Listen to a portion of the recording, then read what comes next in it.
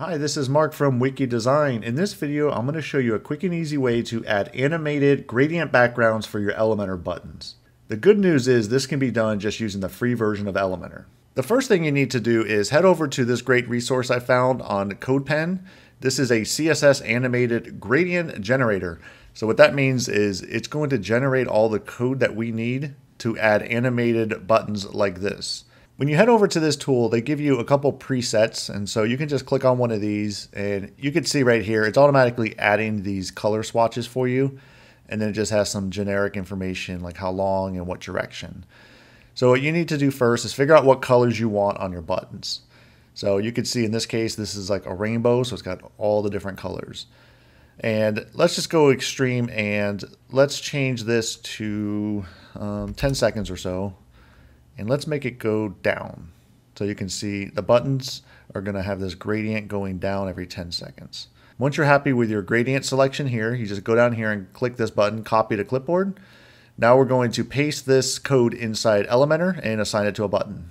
Here we are in Elementor, and like I said, you can use the free version of Elementor. I will be using Elementor Pro. It's just a little bit easier to show you in real time. So any of the CSS code that we're going to add, if you have Elementor, the free version, you're going to add this inside your customizer or your child theme, wherever you put your custom CSS. Whereas in Elementor Pro, I'm going to put it right here under settings, page settings. I'm going to paste it right here. So the first thing you need to do is select the button that you want to have your gradient background. So in this case, this one right here. And as you can see, this is just the generic button widget from Elementor. If you go under advanced, you need to give it a class name. So if you want to keep it really simple, you could just stick to what they have right here from the generator, which is animated-gradient. So we can just call our button that CSS class. So let's go ahead and do that. I already did that right here. So it's just called animated gradient. Now we just need to paste in that code. So here we go. This is the code from the CodePen. As you can see, when you add that CSS code, it adds that gradient background to the whole width of the widget and not to the button itself. So what we can do is target the Elementor button with another class, and then it's just going to assign that background to the button, not the width of the whole thing.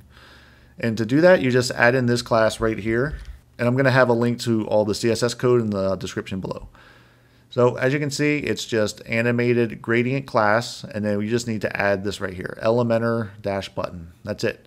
So automatically when you do that, it's going to add it just to the button. Now I'm going to show you how to add this to a second button on the same page.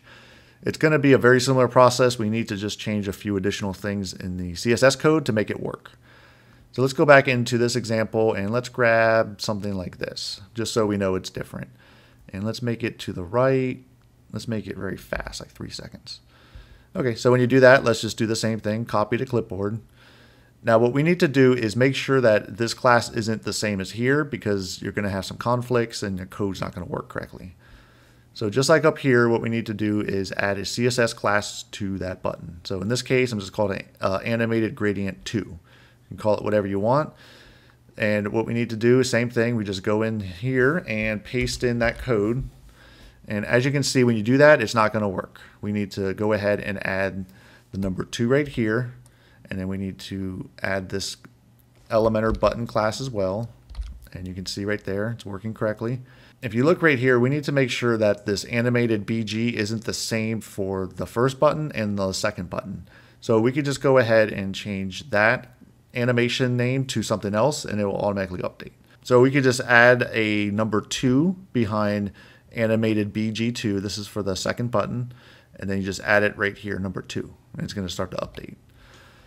So you just need to make sure that when you add a second button, different class, make sure you add this Elementor button, and make sure that you change the animation name to something that's different than the first one. So let's go ahead, hit update. Let's refresh the page, make sure everything looks correct. Here we are on the front end of the website, and yes, it does look like everything's loaded up correctly. This is animating down with the rainbow colors, and this one is going to the right with a few different colors, a lot faster. So it seems to be that the CSS code is working perfectly. And that's it for this Elementor tutorial. Make sure that you like this video, subscribe to this YouTube channel, hit that bell to receive notifications when I release new tutorials like this. Again, this is Mark from Wiki Design.